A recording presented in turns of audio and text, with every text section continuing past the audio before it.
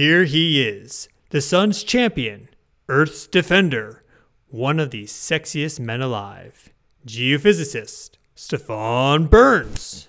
What's happening, everyone? Welcome back to the channel. I'm your host, Stefan Burns. Today we're talking earthquakes. Specifically, we're looking into something very strange, bizarre, and unexplained, which is the fact that daily earthquake occurrence is decreasing dramatically at this moment in time. It has been for a couple months now, and this is very strange and anomalous if we look at the long-term earthquake record. And so we'll talk about what could be causing this decrease in daily earthquakes, specifically earthquakes magnitude 4 and greater. And then we'll also talk about the connection that the sun has to the earth as it relates to earthquakes, and the connection that galactic cosmic rays have to the earth as it relates to earthquakes. So that and much more in today's video. Getting right into it, here is our data showing this precipitous drop in daily earthquakes. So we have earthquakes magnitude 4 and greater from May 1st to August 5th, 2024. I reported on this a couple times now, but this video is dedicated to this topic because the trend has been continuing. And so we see here with May, our daily earthquake frequency was about 35 on average. You know, it's a bit of an oscillation, but very rarely did it drop below 30.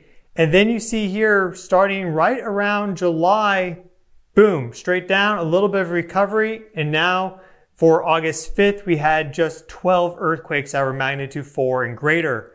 And so you can see a pretty clear trend here, starting even back in June, though July kind of resumed to the mean, but now we're really in a significant dip.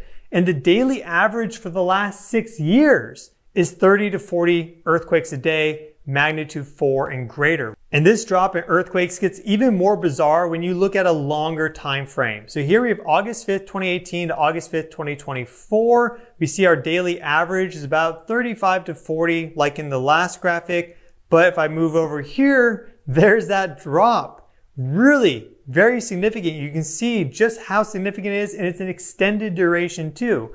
You see a couple other little areas where the earthquake frequency goes down, but it's just for like a day or two.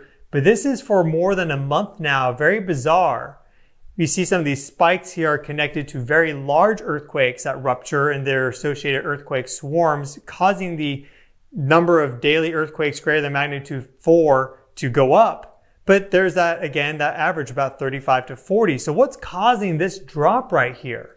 Is it that great G5 geomagnetic storm that we had back in May? Well, potentially, but I checked the historic record for other great geomagnetic storms, notably the Halloween storms of 2003, the great geomagnetic storm that occurred November 20th and 21st of 2003 shortly afterwards. That's really a zone that you would think this could occur if that was a causal effect. And then also the 1989 geomagnetic storms that wiped out power in Quebec. They don't have this earthquake signature where we see this delayed effect and earthquakes go down. And we don't see this across solar cycles either. We do see that solar activity in galactic cosmic ray influences the amount of earthquakes on our planet due to atmospheric interactions. But we don't see a super clear correlation. It's only a moderate correlation with solar cycles. Here we have solar minimum in between 24 and 25, right in this zone there. And we see the ascending phase of solar cycle 25, and now we just suddenly get this drop in earthquakes there. So very bizarre, and I really don't have a good explanation for it, but the reason I'm bringing it to your attention is because this is a sign that there are some significant changes happening on our planet, because earthquakes are one of these constants, you could say. There's sometimes high magnitude earthquakes that rupture, but there's usually a general background rumble always happening. Faults are maturing, they're reaching critical stress thresholds, and then based on certain atmospheric conditions, that gives them a higher likelihood of finally rupturing. They do that, and then you get the earthquake, and our global seismograph stations pick that up and record it in our database. But what we're seeing is that we're having this notable drop in daily earthquakes magnitude 4 and greater. And so it's not like these faults have stopped building up seismic energy and stress. They're still doing that. But what's stopping them from finally rupturing and releasing that energy and causing an earthquake? That's the big mystery. That's the big known. So the answer may lie with our sun and also with the influences from the cosmos. Let's talk about that. I have linked in the video description a research paper which goes into the connection between earthquakes, solar cycles, and galactic cosmic rays. This is published in 2022. That's the DOI right there, so you can read that. That's where these graphics come from. But what they found, and they also pulled in a lot of data from other research papers looking at earlier solar cycles and earlier time periods like 1900 and 1970, is that there is a negative correlation between solar flux and earthquakes. And so we see here our earthquake frequency per year, and then we see 10.7 centimeter radial flux. And basically, as radial flux goes up, earthquake frequency goes down. And it's a weak negative correlation. It's a moderate correlation. So it's significant, but it's not a correlation of 1. It's a loose correlation. There's a lot of factors that affect earthquakes. But what we see, and why I'm showing this data, is that correlation improves and becomes tighter as earthquake magnitude decreases. And so you see here our scale. This is magnitude 6 earthquakes. They have a correlation that's more like in this negative 0.35 range. So they're weakly negative correlated. But then as you go from 6 to 5.5 to 5, the correlation strengthens, which shows that the sun has more of a correlative effect on earthquakes when we're looking at the background kind of daily earthquakes that are occurring magnitude 5 and lower. The stronger the earthquake, the less related it is to direct solar influences, because that's caused by a whole bunch of things and they don't happen as frequently. But as it relates to that background rumble, you could say that is more correlated with solar activity, inversely correlated, than these higher magnitude earthquakes. So there is a connection between solar activity and earthquakes. As solar activity goes up, earthquake frequency goes down. And so we see that weak negative correlation. This is going for magnitude 5. You could imagine that this continues on to magnitude 4, though we don't exactly know if that's the case. But we're seeing that right now, at least solar maximum right now. We just had a big jump in sunspot numbers for July, and frequency occurrence has gone way down. Now here is another data graphic that may be a clue for understanding why earthquake frequency has gone down so precipitously in the past couple months. We're looking at the number of earthquakes magnitude 5 and greater per year across time going from 1973 to 2019, and this is correlated with galactic cosmic ray intensity. So the number of galactic cosmic rays coming in. And so what you see here also are solar cycle 21, solar cycle 22, 23, 24, just the ranges for them. So in general, the center of that zone is solar maximum.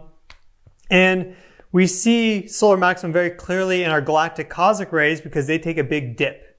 They go down a lot when solar activity increases because it pushes these galactic cosmic rays out.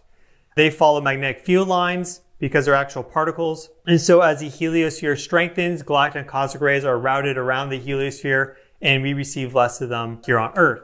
So we see this drop in galactic cosmic rays for solar cycle 21, for 22, 23. Look at how weak solar cycle 24 was. After solar cycle 23, galactic cosmic rays reached a high. They really spiked up there. Earthquakes also reached a high across this entire time frame. Look at the daily occurrence of earthquakes there at the beginning and early ascending phase of solar cycle 24. It's nearly double what it was at the beginning of this. This is 1973. We see it's about 1,000. And then here we see it's greater than 2,000.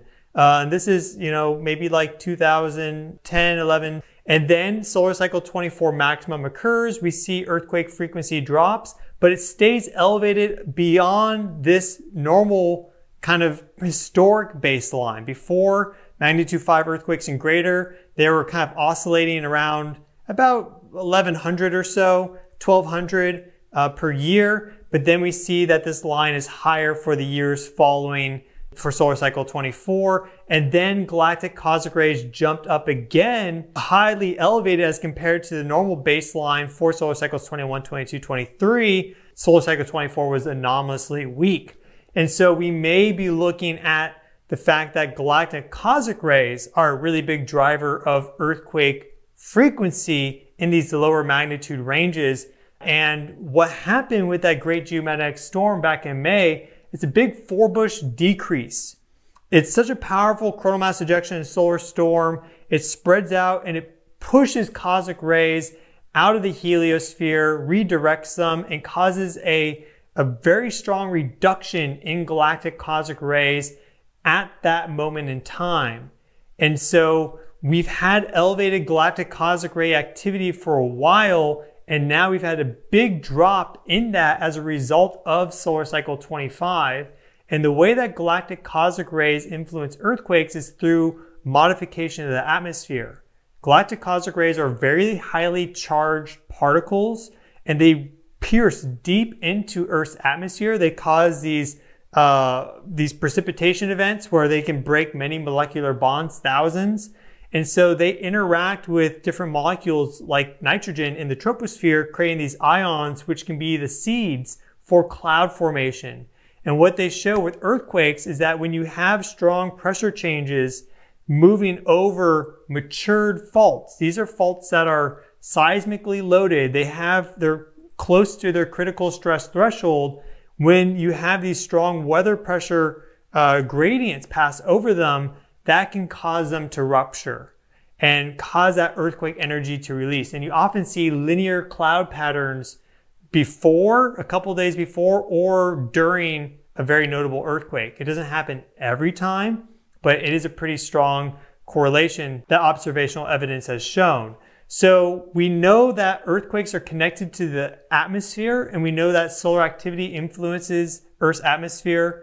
And we also know that galactic cosmic rays have a stronger correlation to altering the parameters of Earth's atmosphere. And we did have this big Forbush decrease due to that great geomagnetic storm. And now we're seeing this big decrease in earthquakes. But that seismic stress and tectonic stress doesn't stop accumulating. It's not like the plates stop moving. They are always moving. So as that stress continues to build, eventually conditions should eventually return to normal, such that we see a rebound effect in the earthquakes that we're going to be having as a result. Either there's going to be a higher frequency of them, or there's going to be a higher magnitude of them, or that's going to happen at the same time. We'll have higher magnitude earthquakes and a greater frequency of earthquakes across all the different magnitudes. So a very odd, anomalous thing that we're seeing right now with this very big drop in earthquake frequency. I want to go back to that data just to show it one more time. Look at that very significant drop.